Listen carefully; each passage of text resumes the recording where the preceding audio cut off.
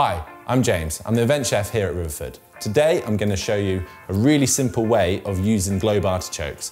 Now, globe artichokes are actually the unopened flower of the artichoke plant. The leaves are still tightly together, and in the middle, the choke, the flowery bit, it hasn't opened yet, which means the heart, which is a bit in the middle, is perfectly edible, and I'm going to show you a really easy way of preparing it and eating it as a lovely little summer snack. So there's a really simple way of preparing the globe artichoke. I'm going to cut off the stalk. I'm going to leave about 1 centimetre on, and if they're a little bit too big for the pan, then what I'm going to do is just cut off the ends of them by about 1 inch.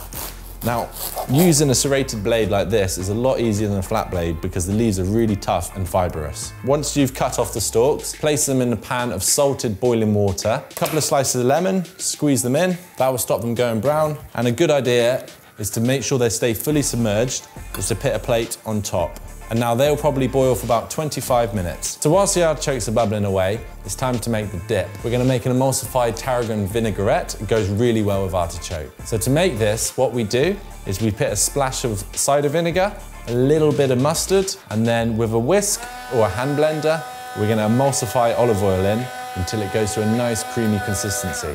So once you've got it to the consistency, it's time to add the tarragon, give it a rough chop, and then add it to your sauce. Okay, to see whether they're done, now you want to remove the plate, careful, because it will be really hot, so use a cloth, and then insert a knife into the stalk. And if it goes through nice and easy, then the artichokes are done. Perfect.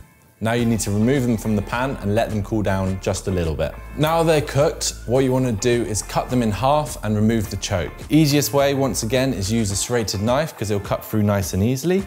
Cut it nicely through the middle, lie them on their side, and then with a small knife, you want to remove the choke.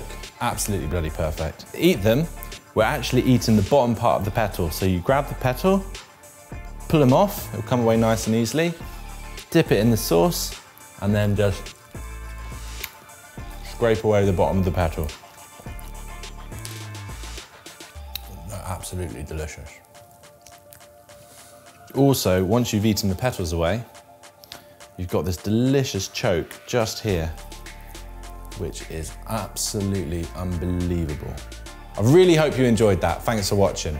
If there's any other vegetable you'd like to see us talk about, cook or prepare, then let us know in the comment section. Hit like, hit share, hit the notification bell, and stay tuned for weekly videos. Seriously.